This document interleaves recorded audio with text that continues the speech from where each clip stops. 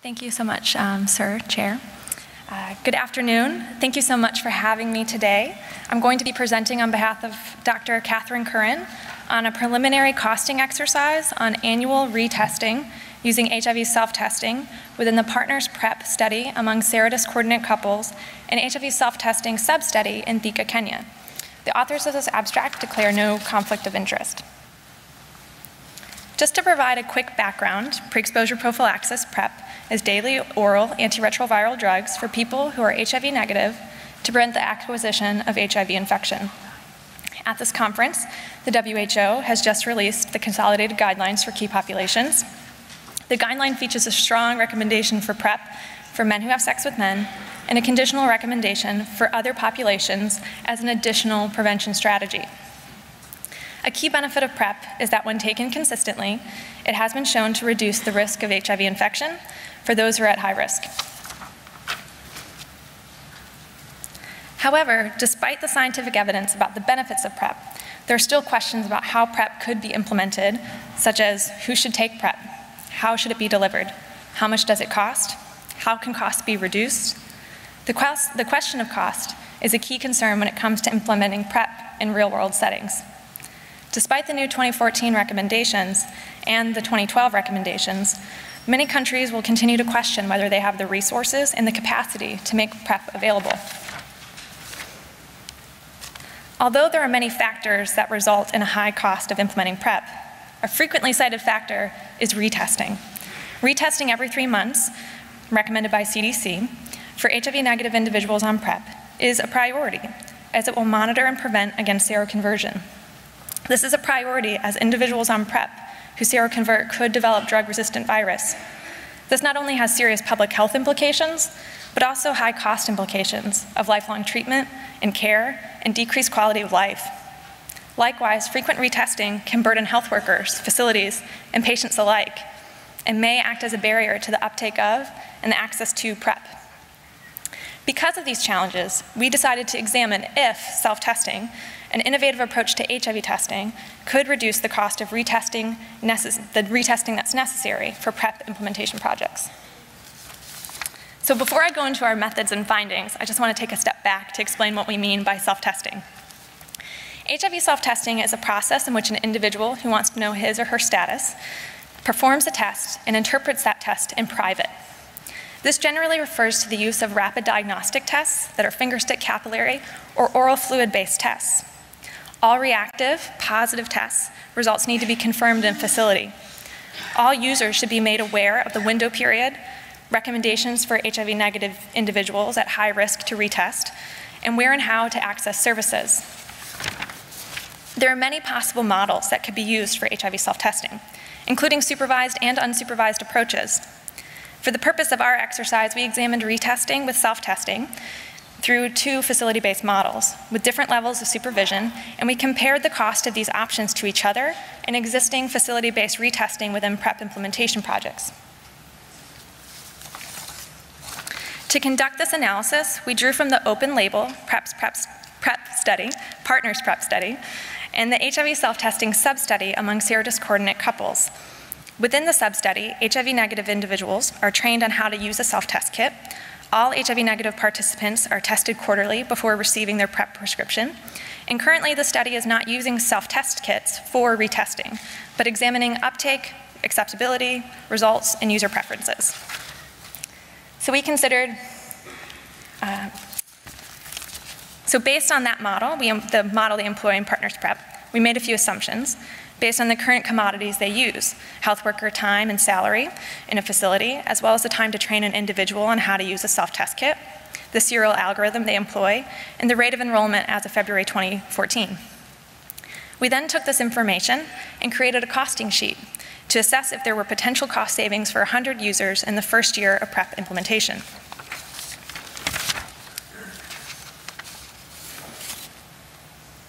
So we considered 3 options.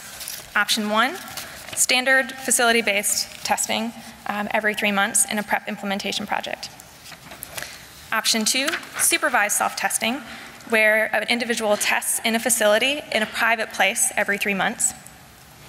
And option 3, and alternating between quarterly visits every 3 months, between facility-based testing and at-home self-testing. So really it's you take a facility-based test at 3 months, and then the next 3 months you would have an at-home self-test, and vice versa. So this is what we kind of found. Currently in the Partners PrEP study, HIV self-test kits cost just above $10, as you can see kind of where that green line meets. At this price point in the graph, at minimum, the proposed cost of self-testing approaches are just above $100 per client annually. Thus, facility-based retesting for PrEP implementation is significantly cheaper per client at around $80. However, based on our other ongoing research in Malawi, HIV self-test kits are available for around $3. At this lower price point, the cost of retesting and PrEP implementation projects using self-test kits is between $70 and $80, suggesting possible cost savings for using self-test kits for retesting within PrEP projects. So when we examined our cost estimates, we looked at the annual total cost per client.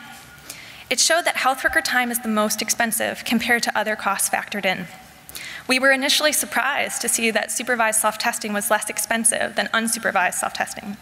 However, this is primarily due to how we estimated health worker time. In particular, we assumed that supervised self-testing would require less health worker time because of more frequent visits, and that unsupervised self-testing would require more time due to less direct engagement with facilities. However, if you expand this preliminary exercise, it's foreseeable that this could change substantially. To look at this further, we then conducted a sensitivity analysis for the different options using health worker time and the cost of self-test kits as variables. And I'm not going to go into this too in depth, but just to give you a sense, this is supervised self-testing, and we did identify in green and orange where there are options where there are plausible scenarios where self-testing could have cost savings, and likewise for unsupervised self-testing. So what are our key findings? Retesting within self-testing, with self-test kits, could be less costly than current facility-based retesting. Annual retesting with self-test kits costs less than facility-based testing when self-test kits are about $5 or less with a supervised self-testing approach, and when self-test kits are about $3 or less with an unsupervised self-testing approach. Other retesting scenarios using self-test kits may also lead to cost savings, but we did not analyze this. So, big picture, what does this mean? So, although we found that self-test kits are expensive, health worker time in our model was much more expensive. Decreasing the amount of health worker time and the cost of the test kits could potentially reduce the cost per person.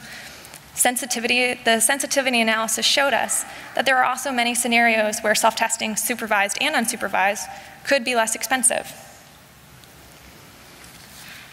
So, there are many limitations to consider when interpreting this data. This preliminary exercise only factored in retesting costs, not additional services within PrEP projects. The assumptions were based primarily on only in Kenya, which may be higher, the health worker time may be higher than in other settings in sub-Saharan Africa. Only 2 options of retesting using self-test kits were assessed. There may be other approaches that could be used and may or may not lead to cost savings. Assumptions did not include opportunity costs, which is the cost to the patient for seeking services or accessing PrEP at a facility, and other benefits that may be caused by introducing self-testing for retesting within PrEP projects. We also only examined the first year of retesting costs in a PrEP implementation program, so it's foreseeable that over time costs could go down. And the potential public health impact and risks that may result, those were not factored into this costing exercise either. So what are our conclusions and next steps? We sought to examine in our costing exercise if there were potential cost savings for introducing self-test kits for retesting within PrEP implementation projects. However, we found that self-test kits the cost of the kits would need to be reduced to about $3 or less to see a significant impact, as well as a reduction in health worker time. More research is needed to explore the potential and the possibilities for self-testing within PrEP programs. We hope this preliminary analysis will help jumpstart the conversation and get people who are doing modeling for self-testing to work with people who are already doing modeling for PrEP programs. And as a result, we hope that this results in more in-depth research and innovative thinking about how to best utilize HIV self-testing. I'd like to acknowledge all my authors, or the co-authors of this abstract in their respective institutions. Thank you so much for your time. Thank you very much. Cheryl, you may stay, maybe we have time. I think we have like 3 minutes for a couple of questions. So you can find the microphones. Thank you for that. Philip Keane from the Kirby Institute. Sorry if this is a naive question, but in someone taking PrEP, would the development of antibodies be delayed? So would there be implications for the window period and sensitivity of a point-of-care test? I think that's a really great question, actually. I don't think it's naive at all. I'm not an expert on the biological factor. I can tell you there has been a recent publication in PLOS ONE that examined the use of oral fluid and finger stick tests for people living with HIV that are on prolonged treatment. And we know that when someone is on prolonged treatment, that there's this reduction in antibodies. So I think that's a really good question for the PrEP community when choosing a self-test kit. It may not be an oral fluid test. It could potentially be a finger stick test that might be more sensitive. But I think it's a really important question if you're thinking about, what test to choose. That's really where further implementation research or questions lie. Please. Tony Mills from Los Angeles. As a physician and a prescriber of PrEP, I was a little concerned about a couple of things. Certainly, I didn't like that thought that seeing my patients was actually a burden. I never really thought about seeing my patients being a burden.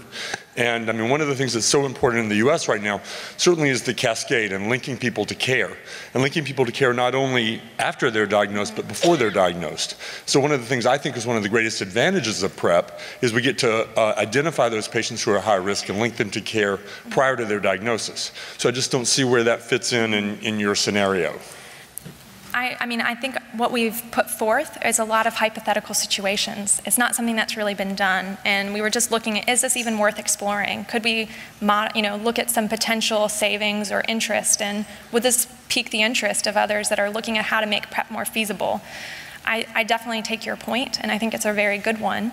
And our analysis is limited that it's only from a health system perspective, and it would be great to be able to factor in the patient user, the people that are using PrEP, and what the opportunity cost really is for them to attend a facility every 3 months versus maybe every 6 months. So I think that would be an ongoing conversation for future research.